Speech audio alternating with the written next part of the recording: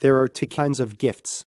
One is a gift that the recipient has chosen in advance, and the other is a gift that the giver has chosen on its own. Which of these gifts do people remember more gratefully? Professor Francesca Gino of Harvard University and Professor Francis Flynn of Stanford University investigated this.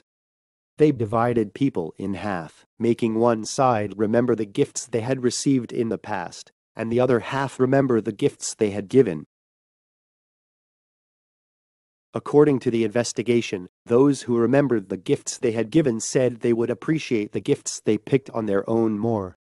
But those who remembered the gift they received remembered that they were more grateful when they received the gift they had set in advance. This time, they exchanged the roles of participants. Then people answered the opposite of their previous answers.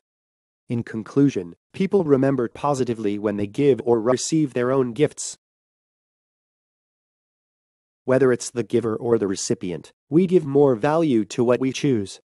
So if the other person wants something, it's best to just give it as a gift.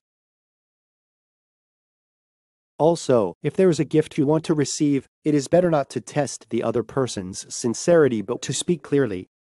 That way, the time for exchanging gifts is likely to be filled with joy, not anxiety and disappointment.